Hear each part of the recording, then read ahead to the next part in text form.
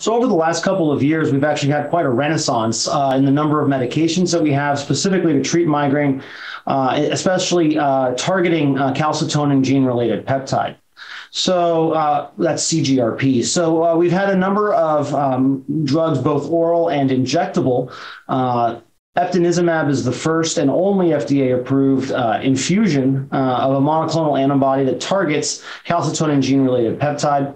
And this helps to prevent the pain transmission as well as the inflammatory response that occurs in the blood vessels of the meninges that are responsible for the pain transmission that is often associated with a migraine attack.